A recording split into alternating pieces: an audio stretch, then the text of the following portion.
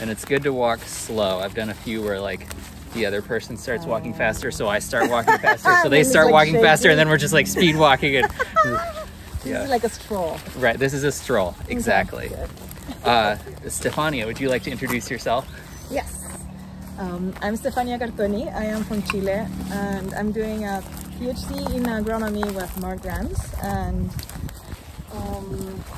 I'm doing research in silvopasture.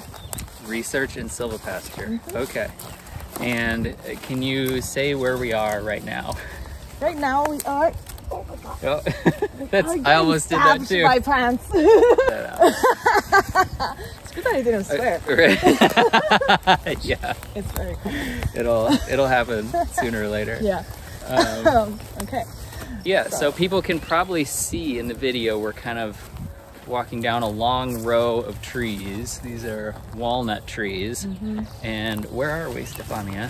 So this is an old black walnut plantation. It's located at the USDA Dairy Forage Research Station, and it is one of our research sites. Okay. So we're just north of Prairie, Wisconsin, which is also about 15 or 20 miles east of Spring Green, Wisconsin, which is where the Savanna Institute has its Spring Green campus.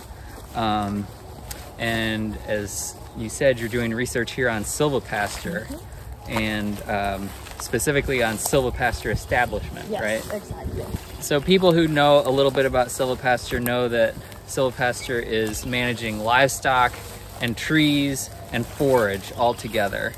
And in some cases, like on some of the Spring Green farms, we have the livestock and the forage, and we're just planting the trees. But here at the Dairy Forage Research Center, they have the trees, but not the forage. Yes, or the animals. Or the animals. So yeah. So Stefania, what are you researching in terms of Silvopasture Establishment?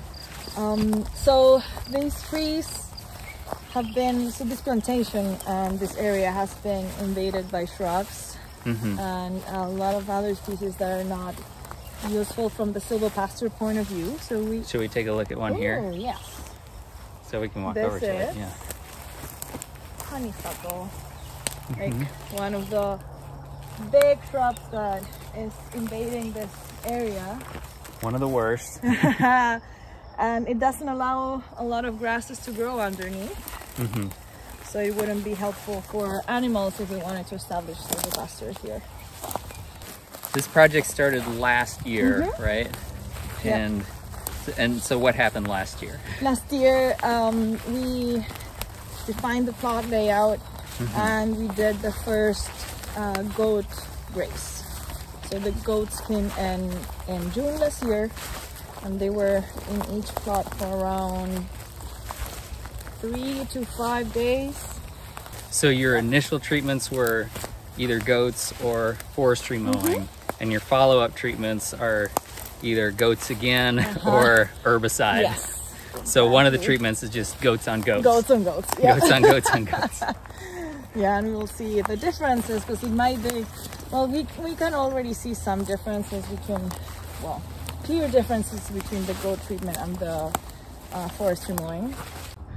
So you said the forestry mowed plots look way different because the forestry mower just takes out everything. It's like, very clear cut, literally clear cut. And the goats, it's like a strip in the like up to like high, up to 4 or 5 feet. Okay.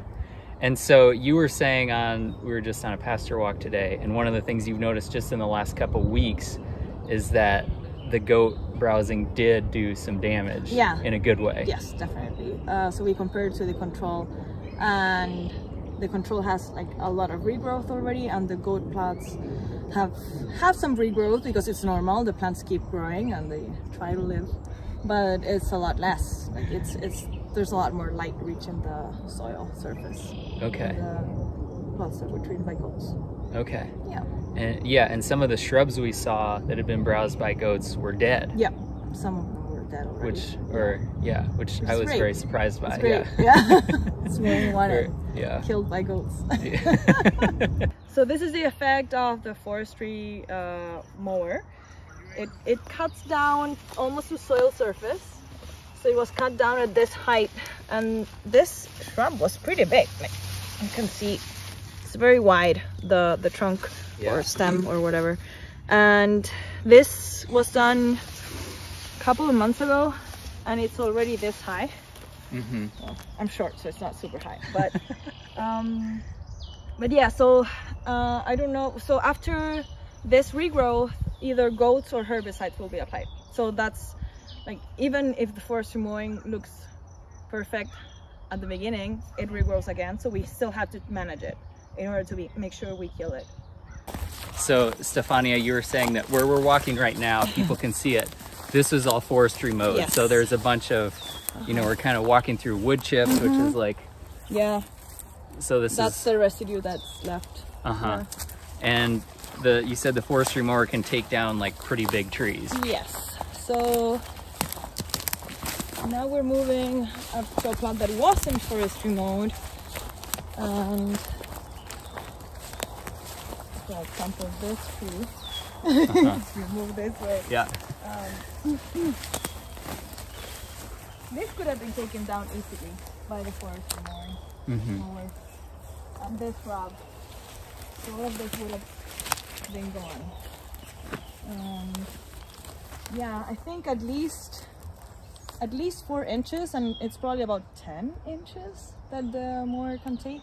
Okay. Yeah, we didn't need it to take everything that it could, because that would leave maybe too much mulch for forage growth, because that would affect the contact of the seeds with the soil.